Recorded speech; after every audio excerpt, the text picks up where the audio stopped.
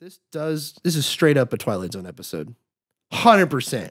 Like, just like even before we get to the ending, which I thought of this like as we're watching, I'm like, this is basically like a Twilight Zone episode. Except it would probably end with him being like dragged to a room in a insane asylum, and that's how it would end, you know, versus what we do get in the ending. But yeah, oh my God, Socrates. I wrote down here, the editing continues to play with your mind. It is obvious that it is intentional the way Thelma is cutting things together if you're paying attention. David, I want to talk about that interrogation scene with that lady that Ruffalo and Leo do. You know what I'm talking about? The one with the glass that's not in her hand. You might explain to the audience what that scene is and what we noticed when you were watching it. Yeah, so there's this scene where Mark Ruffalo and DiCaprio are sitting down to interrogate the patients of this asylum because they're asking questions about a particular patient who seemed to have escaped. And so they're just trying to gather information. And we get to one character who they're interrogating, and she seems very nervous, shall we say, and she asks for a glass of water, and so Mark Ruffalo gets up to get her a glass of water, and he comes back, he sets it down on the table, and now that I think about it too, was there any water in the glass? I think so, yeah. You think there? Okay. I'm pretty sure. I couldn't quite tell if there's water in the glass, but my confusion on this will make more sense as I explain the scene. So you see the table, and then you see Mark Ruffalo's hand come in with the glass and set it down, and then it cuts to, and then you see her pick it up with it was her left hand, right? Or was it her right? She picks it up with her right hand. Yes. Yeah. She picks it up with her right hand. Yep. And then it cuts to her face, and she's drinking. She's bringing it to her face and drinking it, yeah. But she's doing it with her left hand, and there's nothing in her hand. And then she sets the glass down. With her left hand.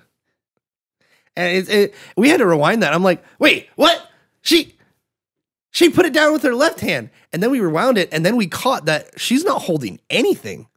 She's just drinking nothing. And it was like so quick and so like fast. We're like, what the heck? This is crazy, man.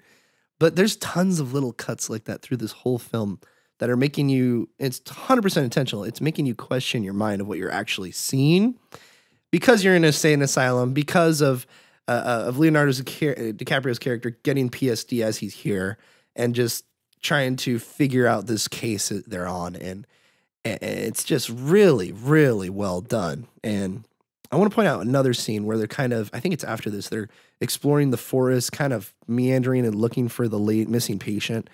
And they find, and the storm's really bad. Like there's a big storm coming in on the island. They can't leave. They were supposed to leave that day. And so they're bunkered down in this not church, but it's kind of like a mausoleum. A mausoleum. You're talking about the cemetery scene, right? Cemetery scene. Yeah. So they're inside of a mausoleum to get shelter from the storm. Yeah, and they're in there, and this is a big exposition dump at this point. And I'm like, oh yeah, it's an exposition dump, but the actors are really great, and the dialogue's just fitting great as well. That it doesn't matter if this is an exposition dump. It's entertaining. It gets you more thinking about what's going on and what's next, as well as figuring out the mystery. So, you know, I think exposition is.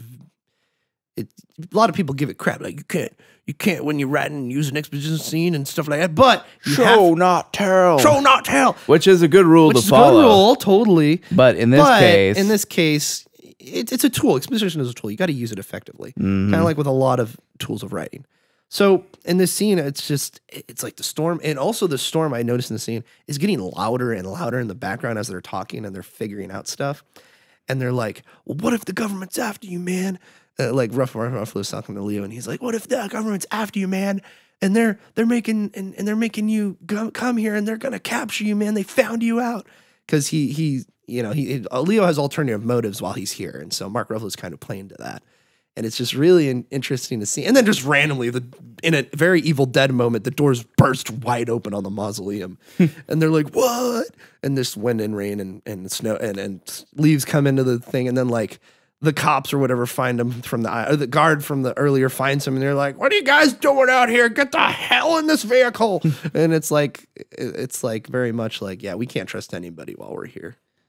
It's a very effective scene too, because like, sure, it's just exposition, but the way it's delivered builds tension, builds tension, builds tension. All of a sudden, this door just bursts wide open, and this dude's just like, "Get out of the car! Get out of the car! Get out of the car! What are you guys doing?" And it's just like it totally like it's like, whoa, okay, that's a weird way to break tension. Yeah. I also wanted to mention in that scene, Mark Ruffalo's line that he delivers is so great. Where he's like. He's feeding into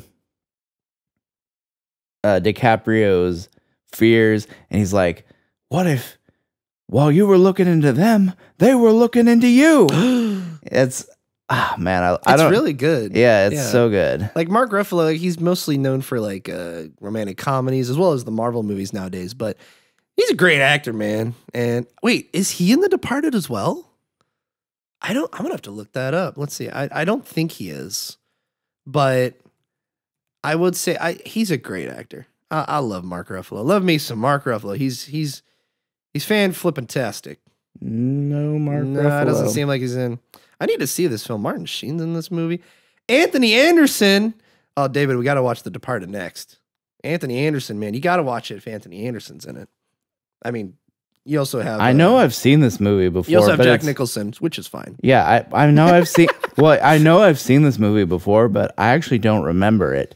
Yeah, like, I'm curious. So yeah, we will have to watch this again at some point. This is a star-studded cast. Oh yeah, everybody's Leo, Matt Damon, Jack Nicholson, Mark Wahlberg, Martin Sheen, Ray Winstone, Alec Baldwin. Jeez, and of course Anthony Anderson. Oh, and you have another Wahlberg. You got Robert Wahlberg. Oh no, Robert Wahlberg. You've got the Great Value Wahlberg. Great Value Wahlberg. Wait, oh, man, how many? That's a lot of Wahlbergs, man. Jeez, hard to keep track of them. All right, let's get back.